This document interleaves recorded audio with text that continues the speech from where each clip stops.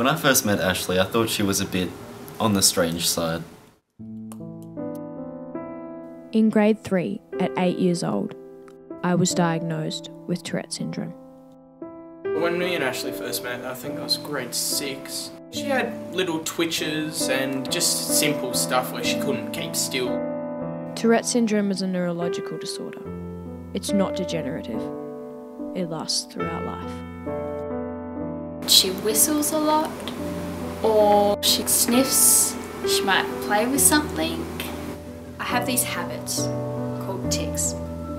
These involuntary things that I have to do.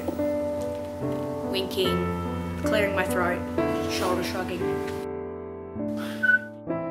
I did notice once that when there was a bunch of us walking, she could not stay at her own walking speed. She'd always do this little foot tapping thing so that she caught up to the other speed, so that her right foot hit when that person hit that person's right foot, if that makes sense.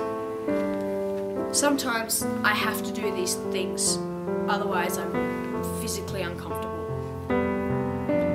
She'd sit there drumming on a desk for hours.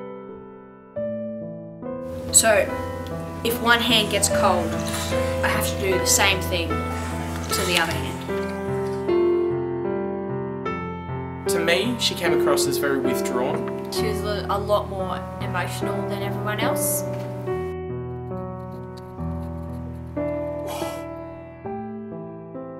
Tourette Syndrome also has emotional symptoms. Mum says I don't have an emotional wall. I can't think about it. It just gets to me. She would just get so angry and frustrated that she would walk out of the room and start crying. It was a bit heavier for her. This is what you see. But it's not who I am.